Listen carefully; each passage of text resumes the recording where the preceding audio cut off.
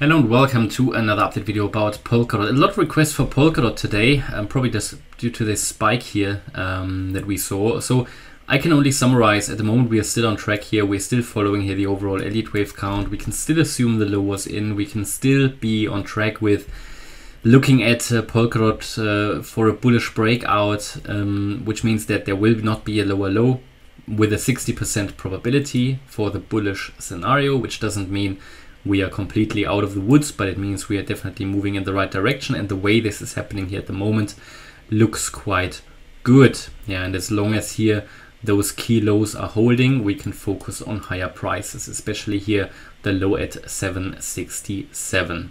Now, I had a lot of requests, I said, today for Polkadot. If you are not a channel member and you're interested in more frequent updates, I have started to do some express updates for channel members only on Discord and Telegram. So if you want even more updates and they are shorter express updates, then consider maybe checking out the channel membership. But yeah, just want to have said that because a lot of requests for BNB today, Polkadot, but I did them only yesterday evening for the channel members.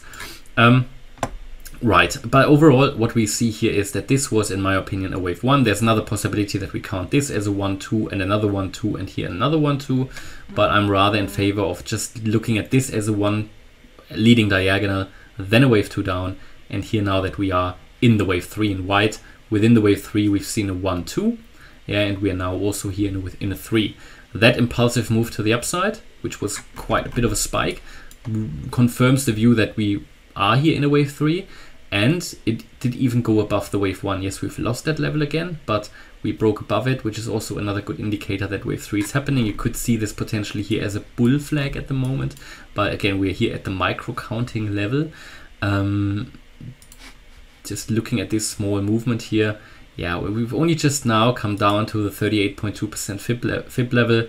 So the $9.9 level would be the 50%, and then the 61.8% fib level, which is a very meaningful one, is at 896, and then the next one is at 884, and the 884 level would then again be the retest of the previous high.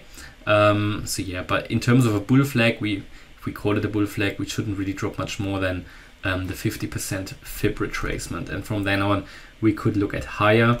Next target for the bulls needs to be this very important resistance, the previous wave 4 high at pretty much 997. Now let's call it $10. That will be a big test, a very important test. If we break through that, that would be a really good confirmation that indeed we are going higher here in line with the bullish overall Elliott Wave count. So yeah, Polkadot is starting to break out. It's not enough evidence yet to really look at it, yeah, with an even more bullish lens. Yeah, for example, Kronos is looking much better. Quant is looking much better, as you know. But they are already getting towards the end of their 5-wave moves. Polkadot could have just started. Yeah, could have just started. So looking at the indicators here a little bit, let's do the 4-hour. You can see that we're possibly going to see here a bearish crossover on the 4-hour in line with this move coming down. The RSI might also print here a bearish crossover, but we are still above 50, so still sort of in the bullish range. Now that might indicate we drop a little bit more, but bear in mind we're here on the 4-hour chart only. On the daily, this is still pushing higher, still the bullish crossover in place on the RSI, and the MACD is also still pushing higher. So here from the sort of daily point of view, which is more meaningful, there's currently no end in sight yet of this uptrend. That would rather confirm here the view that we are pushing higher in a wave 3. And the target for that wave 3 is around $11.30. Okay, and that's my update about Polkadot. Hopefully you liked the update. If you did, please hit the like button, leave a comment and subscribe. And if you really like the content, then check out the channel membership. Thanks a lot for watching. Bye-bye.